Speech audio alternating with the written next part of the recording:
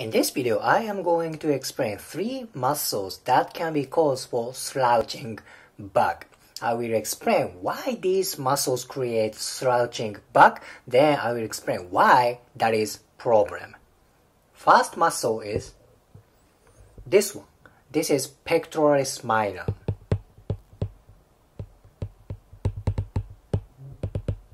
Pectoralis minor, also known as pec minor.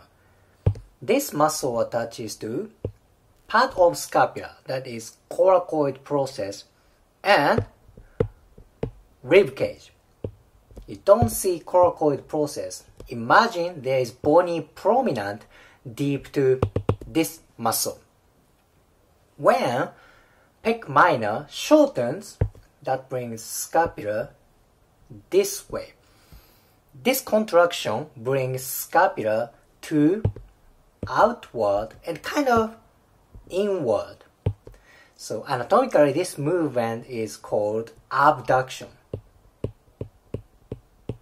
Abduction means scapula goes to outside. Then when scapula goes outside, tendency is your shoulder goes inward.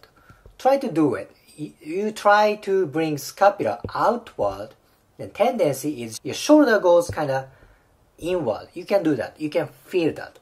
Thus, when pec minor gets tight, in result, your shoulder goes inward. Let me change picture. Okay, this is profile view. Imagine there's pec minor here. When pec minor contracts to this direction, that brings scapula outside. This contraction tends to bring shoulder inward. Okay, shoulder goes inside. Then tendency is your thoracic spines get more curve. This curve is called kyphosis in anatomical terminology. Kyphosis means more curve on thoracic spines. Then what's going to happen? There will be more lordosis on cervical spines. Lordosis means this kind of curve on cervical spine and lumbar spine, by the way. Again, contraction of pec minor brings shoulder inward. That creates more kyphosis, more curve on thoracic spine. Then there's more lordosis, kind of S-shaped curve on cervical spines and thoracic spine. I will tell you why this is problem later.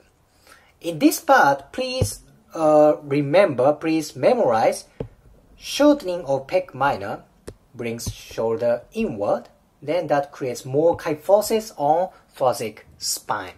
Okay? Then let's go to next muscle.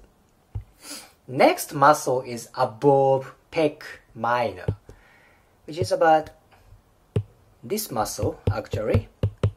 This is pectoralis major.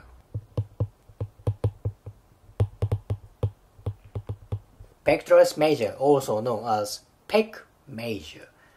One of function of pec major is internal rotation of shoulder. Internal rotation. Again, when pec major contracts, that brings shoulder internal rotation. This internal rotation creates thoracic spines more kyphosis, more curve, then more lordosis on cervical spines. Pec major contraction creates more curve on spines. This is number 2. Number 2 is pec major. What is third muscle? Third muscle is this one. This is deltoid. Deltoid, particularly anterior fiber of deltoid. Anterior fiber. So what is function of deltoid anterior fiber? That is internal rotation. Again, internal rotation. This is third time. When this muscle gets tight, that brings shoulder to inward. This creates more curve on thoracic spines and cervical spines. Let's review 3 muscles. Number 1, pec minor. Number 2, pec major. Number 3, deltoid anterior fiber. Common thing that these 3 muscles can do is that brings shoulder inward. In result, you get more curve on thoracic spines and cervical spines. Why is that problem? Let me explain that. Okay, why is that problem and what things can create tightness of these 3 muscles? Main reason is people use computer and smartphone a lot. Imagine there's computer here, this is screen. When you focus too much on computer, what's gonna happen? You try to focus a lot, then your head tends to go forward. So it's like a head forward position, like this. And your neck gets like this. Of course, this is exaggeration. What is weight of head? It is about 5 kilograms and it's about 11 pounds. In usual posture, in natural posture, this 5 kilograms is on shoulder, okay? The head is on base. But when head is on forward position, this is kind of out of place. Head is way too far from shoulder. So somebody needs to work a lot to maintain this posture. Who needs to work a lot? The one muscle is this guy. This guy is trapezius. Trapezius, very big shoulder girdle muscle. In normal posture, your head is on shoulder. So this is just 5 kilograms is on shoulder. How about when your head is on forward position?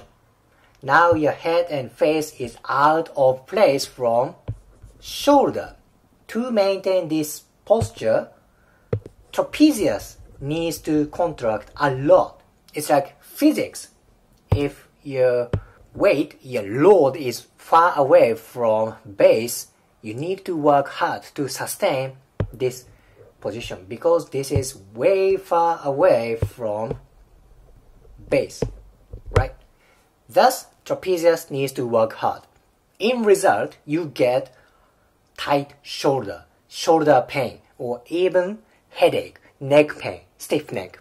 Does it make sense? Let's go back to beginning. When you focus on smartphone or computer, your head goes forward. Or today's 3 muscles contract, your shoulder goes inward, cervical spines and thoracic spines get a lot of curve, plus your head goes forward like this, then your cervical spine is like this, then your head is out of place from shoulder. Somebody needs to work very hard to maintain this posture. Who needs to do it? Your trapezius. Then trapezius takes a lot of stress. What's going to happen? Trapezius tightens up.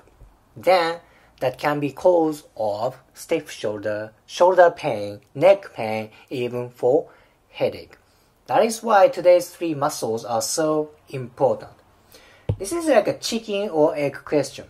Because you use computer a lot, then these shoulder muscles get tight. Or these 3 muscles get tight, then you need to go forward. I don't know. But head forward position and today's 3 muscles are highly related, I believe. If you liked today's video, please hit the like button, comment and subscribe. See you next video.